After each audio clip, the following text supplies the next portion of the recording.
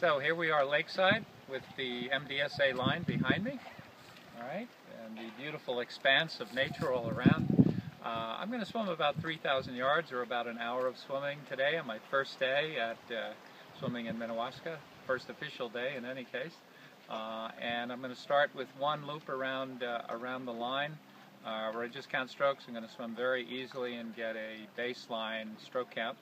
I actually can count strokes for a whole lap of the line, which should be, if I'm swimming pretty easy and pretty efficiently, somewhere around 160 strokes for one length of the 200-yard line. And then I'll put on my tempo trainer and start with a tempo around 1.10. And each 200-yard lap, I'll make the tempo 100th of a second faster, so 1.09, 1.08, 1.07, and so on.